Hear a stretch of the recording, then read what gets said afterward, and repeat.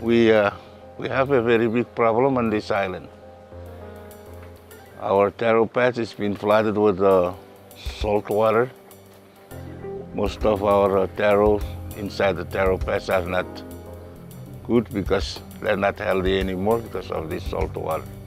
Our taros are dying because before the water was at a good level. It doesn't go up or anything like that. But now they're dying because there's a lot of water in the taro patches, and the taros are just standing there without any mud so they can grow in it.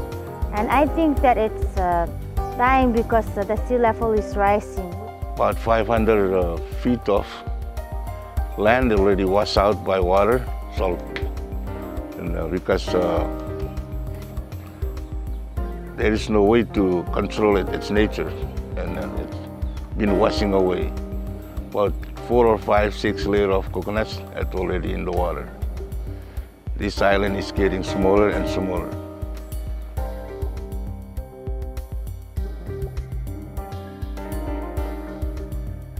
We have a very bad situation this time.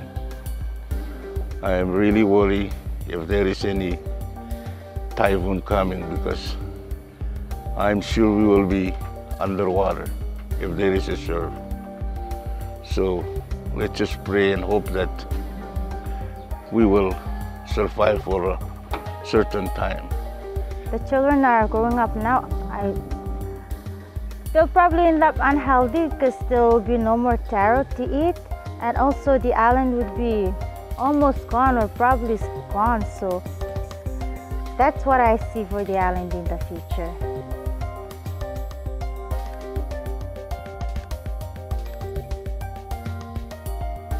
The water level is going higher and higher. That makes me worried. I don't know what's going to happen. If the island is sinking, where are we going? I believe we can go to Yap, one of the highest islands in the near island. So I believe that is where we are going. And I don't know why. I don't know what happened to the world. We're trying to get a piece of land in Yap. We feel that it's not too early to start looking for land. The world scientists get together and try to fix this problem, the damage that we have done it to our what we call atmosphere.